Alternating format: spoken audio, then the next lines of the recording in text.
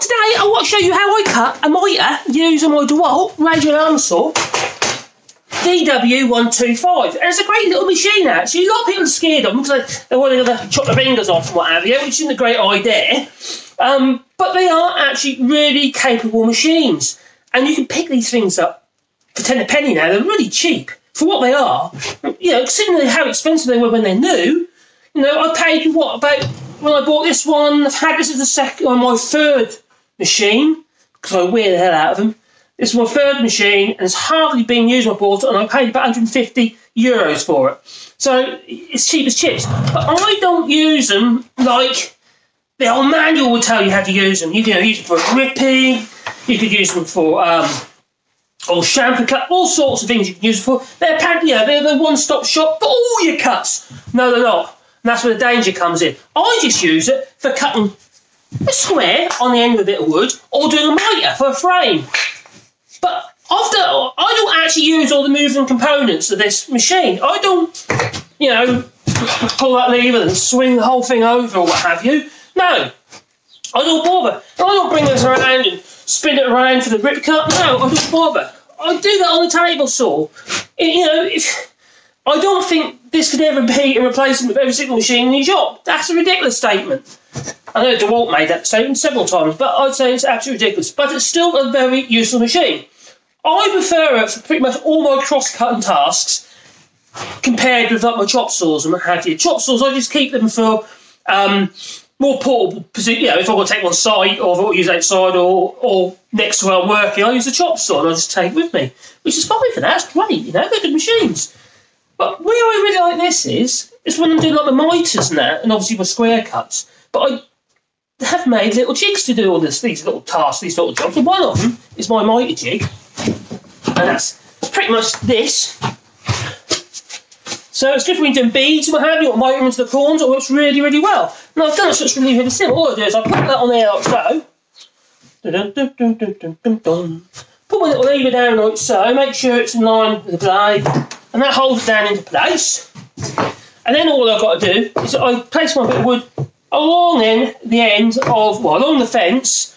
And I know that the edge of this board is in line with the blade. Just want to tap it along, that's perfect. So if I bring it to the end of this face here, I know exactly where the cut is going to be. So it's very simple. So I could move the camera around, I suppose, but then I might have to do an edit. I don't want to do an edit. This is going to be an edited video. So anyway, let's make this cut. I better put some form of glasses on. That'll do. Better than nothing. Right, so I'm going to make this cut and make a bite on the end of this piece of wood. So all I've got to do is I push it up to the end where I know the saw blade is going to pass. Pull.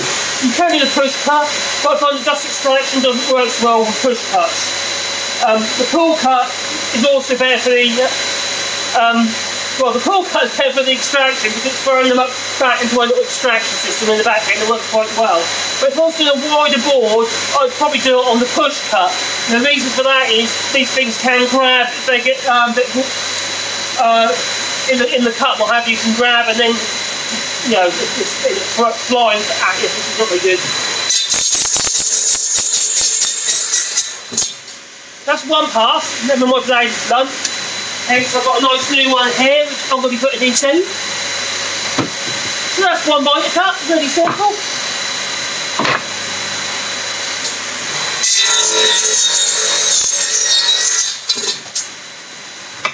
And that's my second mitre cut. So there we are, we have a perfect mitre joint.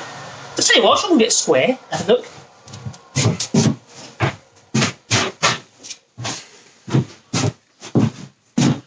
What I find is this is quite a repeatable system. So unlike when you're doing or using a chop saw and you have to swing that thing backwards and forwards to do the 45 on each direction, this seems to be more accurate for me. Well, I think it is anyway. You might not. I need to square your knee, and I'm just going to just check, see if it is square. Well, I'd say that is pretty. The hole there is. That is pretty darn square. That's good. So that is how I cut a mitre using my radial arm saw. I don't worry about all the floppy turny bits. I just use this. It's very simple. Wooden jig. And I just plonk up there when I'm not using it. And then job's a good one. A good one? Or good one? Good one. It's a good one. Anyway, if you watch my little video on my radial arm saw, my DeWalt PowerShop DW125, there's the 720 that as well. But anyway, if you most kindly get all that, like and subscribe and that, and maybe get the little bell icon, because then you get, oh, fancy being in your pocket, that'd be me uploading another video. And I know you'd be excited about that. Oh, thank you for watching. These things are really annoying, aren't they?